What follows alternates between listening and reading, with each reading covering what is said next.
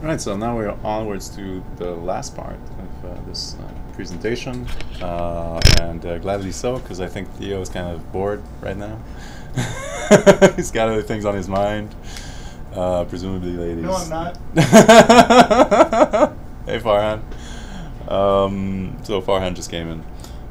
So this last part is going to talk about exporting things. So you know, a lot of times you're going to need to export to place these things inside of, say, a PowerPoint presentation, or inside a Word document, or on a web page, or send them through email, and the person doesn't have Illustrator, so it's important to know how to export things properly. So you want to go to File first of all, and use Document Setup. So that allows you to set the size of your document, right? So if you want to like draw a figure basically, and you want to set it to a size of US letter, then you would select these settings, for example. So actually that's probably the first thing that you want to do when you create a new document. For example, a poster, you might have restrictions on the poster size depending on the conference that you're going to. So it is already 8.5 by 11, which is the correct size. So I've just created a fake figure now. So figure 1, awesome plot, and figure 2, awesomer plot. And I want to export that. So you want to set the dimensions. So I've set the dimensions, right? But I need to set actually the crop marks, the crop region, to actually export this thing properly to another format. So let me illustrate what I'm trying to tell you. So let's say I save a copy. Well, actually, save a copy as a PDF file. I'm gonna type OK. Right. I'm gonna select.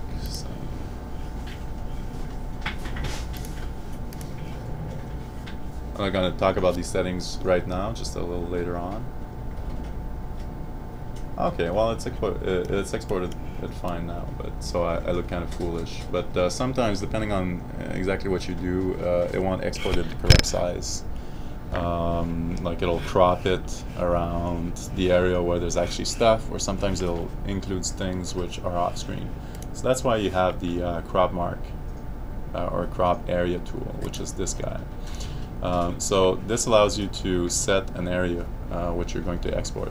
So if you double click on it, it'll select the area which is the canvas, right? The area of the size of the canvas, basically. You can also remove these crop marks by pressing delete once you're in the tool, or you can drag it around a certain portion of your figure to set this thing as the thing to export. So for example, now if I save a copy as PDF, I'm just going to close this. Right. Yep.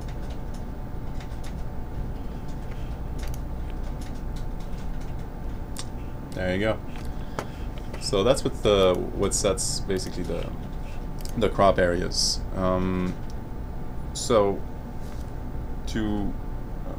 So there's a couple of formats which are going to be really useful for exporting. One of them is PDF. Oftentimes if you need to send figures to a paper, they'll accept PDF. And it's a vector format, PDF. So that's a good one to know, and to do that you need to File, Save a Copy. And then you have the PDF. So don't try to print as PDF, okay? Just use Save as, Save a Copy, for example. So once again, like so. Now the thing that you need to know is that PDF is actually a really complex format. So that actually Adobe Illustrator can save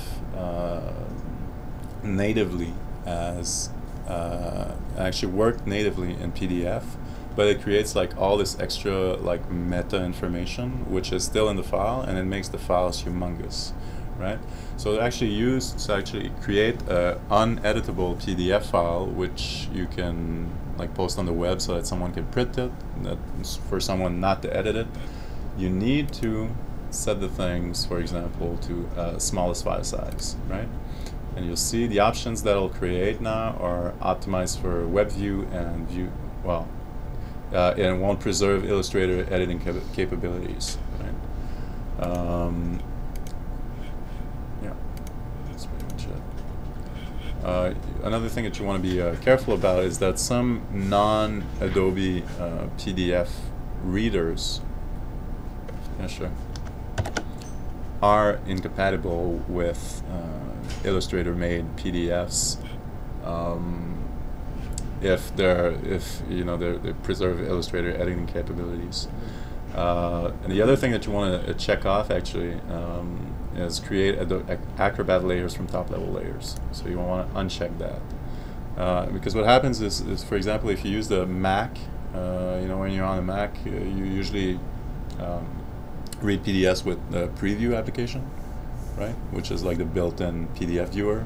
And what it'll do is, so for example, if you have a layer that's invisible, it'll magically reappear, so that you'll get like crazy, like it won't be readable. So that's actually happened to me a couple of times where you send that to a collaborator, your nice figure that you've made with like different versions of it in it, so that you have layers deselected, and then when they try to view it, they're like, "What the hell did you do?"